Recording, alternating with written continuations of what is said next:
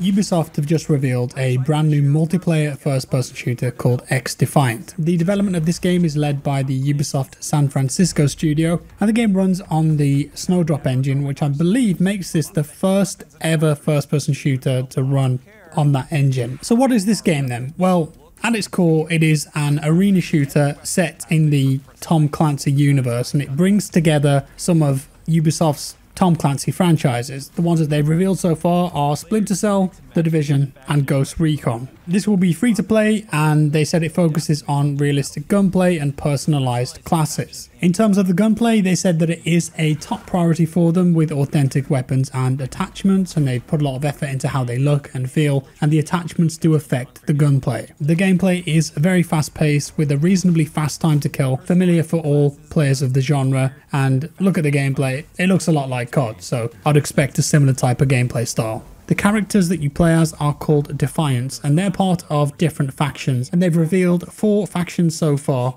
We've got the Wolves, and they're part of the Ghost Recon universe, and they're the tank class, so they've got higher health, they've got shield based abilities. And then we've got 2 factions from the Division. We've got the Cleaners, which are Assault, they're the Flamers, they've got high DPS, and on the other side of the fence from the Division is the Outcasts, and they'll be your healers. And then there's Echelon, which are the support class, and they're from Splinter Cell. They're the support faction, and they're all about hiding information from enemies and giving information to your teammates. These all have passive traits, an ultra ability, and a freedom to choose from a pool of different abilities, and you can change loadout pretty much every time that you respawn. So if you pick a character, you're not locked into that or that loadout throughout the match, and you can switch and change things up. In the gameplay, they didn't really go into specifics, but we saw stuff like invisibility, turrets being put down, healing, shields, that kind of thing. They also said that more will be revealed and added down the line.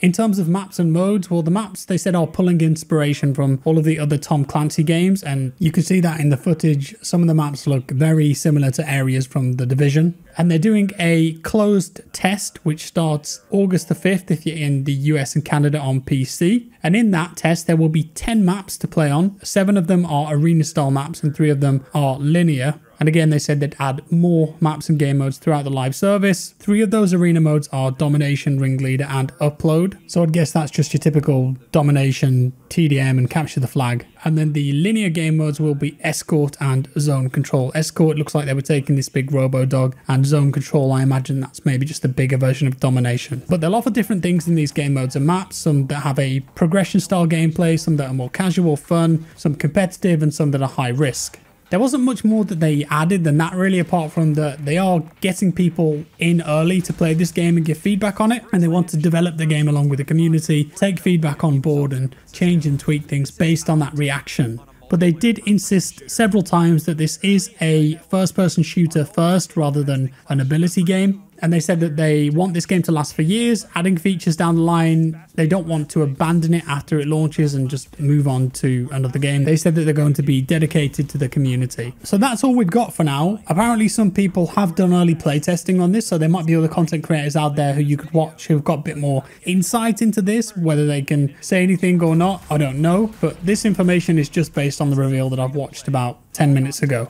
My first reaction to this, I'm interested. I'd love to play it and give it a go. The gunplay looks solid, and I like the fact that it's free to play, but I do have a lot of reservations about it. Mainly, I'm not sure that arena shooters, even when you add in big franchises and abilities, can really cut it anymore and stand the test of time if they're not COD. I think you've got to bring something else to the table nowadays, something bigger and more unique that's going to capture the attention of that audience, because a lot of them are just playing Warzone now, as that's got way more variety and gameplay options than your typical small COD map or game mode, and it looks like that's what this game is. So I think XDefiant will struggle in that department and feel a bit old hat. Also, it is a very different look and feel for a Tom Clancy game, which will turn a lot of people off. I know that in the last few years or so, Tom Clancy games aren't really what they used to be and have changed in their style and appearance anyways. Siege, for example, some of the abilities and cosmetics in that are wild, but for a lot of people, myself included, Tom Clancy to me used to mean a thoughtful tactical game like Rainbow Six or Ghost Recon, the original Splinter Cell. But this is a completely different vibe to that in the gameplay and the look, and I don't think that this punky bright colour style will sit well well with those long-term fans. So there it is. Do let me know your thoughts down in the comments below. And if you want to sign up for the playtest, you can go to playxdefiant.com. If you enjoyed the video, leave a like. If you didn't, a dislike. Subscribe for more, and I'll see you in the next one.